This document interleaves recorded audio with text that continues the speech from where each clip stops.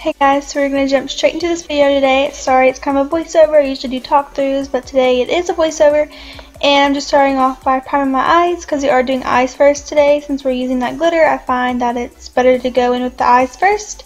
So I'm just priming with my Tarte Shape Tape Concealer and use my Beauty Blender. And then I'm going to go in with Peach Smoothie from Makeup Geek, and I'm going to use this as my transition shade. And I'm using this on a Morphe R38 brush. And as you can see, I'm just using like circular motions to go from all the way to the inner corner to outer corner to blend this in, just for our transition shade.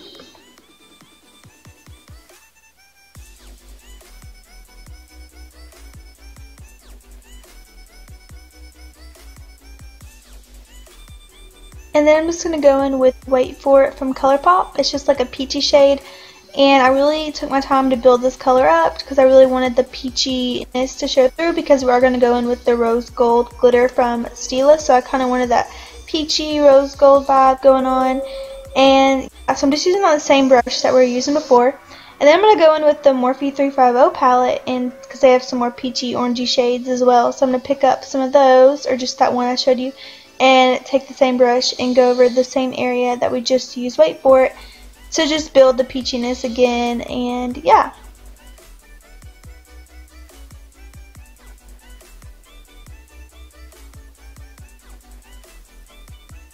And then going back into the Morphe 350 again, I'm going to take that like orangey reddish brown shade. It's like the second one on the bottom.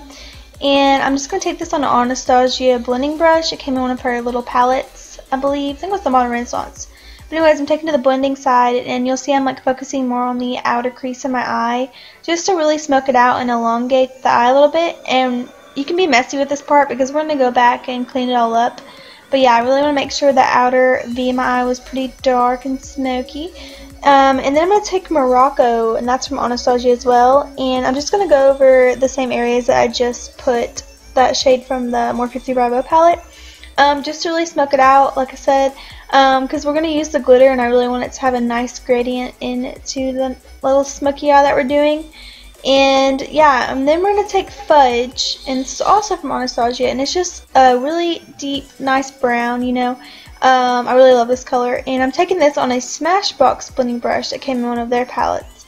But yeah, so I just really want to smoke this out and keep it more of like the peachy brown shades.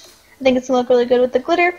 I like more grungy looks anyways. And then we're going to go in with Tarte Shape Tape and this Morphe brush. I'll have the exact number of it linked down below. But this is like perfect for carving out the crease, because we're going to go in with the glitter, and I find that it's better to have a base with these glitters after using them for a while. So this is the Stila Rose Gold glitter. I have quite a few, but I've never used the Rose Gold one, and I just picked it up a couple weeks ago, so I wanted to use it today in tutorial.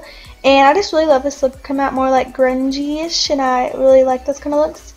So after going over where we put the concealer, I'm just gonna blend it in with my finger. I find that it kind of softens that line.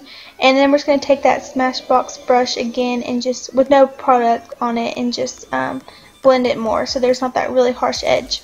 So then I take the other end of the Anastasia brush, and I'm just going to really define where we put the glitter, so that I have that Fudge shade on it.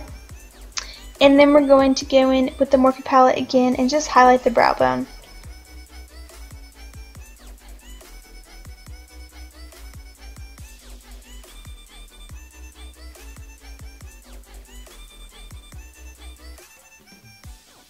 Now moving on the face for now, we'll go back to the eyes later, but I'm just going to take the Milani Prime Light Primer, and I like to use this with a brush. I've been using my primers with a brush lately, and that was the Morphe G6.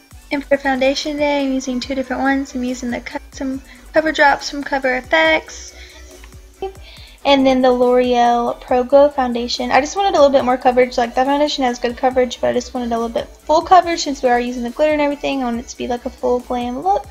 So I'm just blending that in with my L'Oreal Pro foundation sponge. I've talked about before, but it's really comparable to the Beauty Blender, so it's definitely taken the place of mine. And then I'm just going to highlight with my Tarte Shape Tape Concealer in Fair. I'm pretty sure it's in Fair.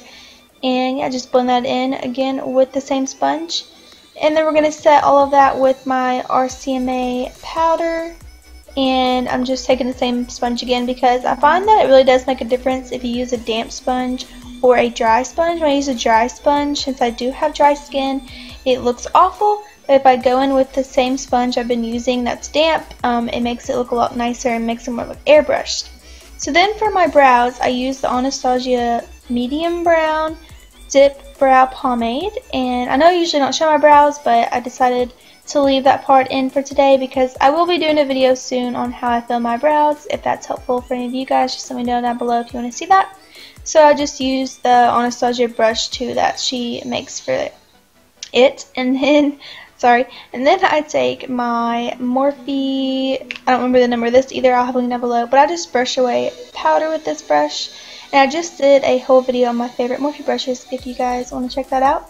And then I'm going to use Laguna, my favorite bronzer at the moment, but I've been using it as contour and I actually really like it. But I'll take this on a Morphe M432 brush, and then going back to my Essence Matte Bronzing Powder. This is like $2 or $3 and it's bomb. If you haven't tried this yet, I highly suggest you go to Ulta and pick it up. And I'm just using another Morphe brush, but I think this is the 527. But again, I'll have all of them linked down below because I don't remember every single one on top of my head.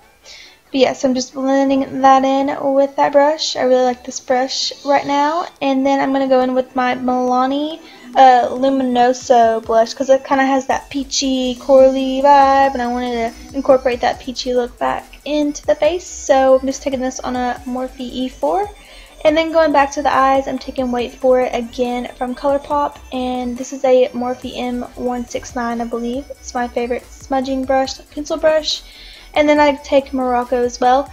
And then I didn't show it, but I also add Fudge from Anastasia again on the very outer edge. And then we're taking this pigment from Makeup Forever in shade 13 just to highlight the inner corner. And I think I put a little bit on my brow bone as well. And then I just found this highlighter. It's the LA Girl 50 watt strobing powder. We just got them at my Ulta, the LA Girl stuff. So I was excited to try it out. And I actually really like it. It's really good for a drugstore. I think it was they're so inexpensive, like $3 or $4. I don't know. I'll have everything linked down below. And then I'm just going to set the whole face before we move on to eyes and stuff with the Milani Make It Last setting spray. And then that is what it looks like with my lashes and liner on and everything like that. So we're going to line the lips with this Makeup Forever lip kit. I think it's in Rain. And it's really smooth. It's very comparable to the Kylie lip kits, I have to say. And so I'm just going to use the liquid lipstick as well. Again, it's in the shade Rain. So it's just like this peachy, pinky color. And then I'm going to put some lip gloss on, and it is the Makeup Revolution Salvation lip gloss. Again, I'll have everything down below, but I just kind of wanted to sheer it out a little bit because it was kind of too pink. So I added some little nude gloss on top. And this is the complete look, you guys. I really hope you guys enjoyed it. I really love playing with these glitters. These Stila glitters are really awesome. So today I played with the Rose Gold Retro, as you saw. And then I have 2 others, but I'm looking to get some more because they just came out with more colors. Actually, they just launched this week, some more colors. So I definitely want to get some more colorful ones, maybe a pink and a blue and whatever else they have. I'm going to look on there and see what else I can get. But yeah, I've been really loving these glitters. I think that they're awesome and they're so easy to work with. And yeah, I just really like creating looks with these. So if you want to see more looks with these glitters, then let me know down below. And yeah, if you want to see more videos from me, then don't forget to subscribe. And I hope to see you guys in my next video. Bye!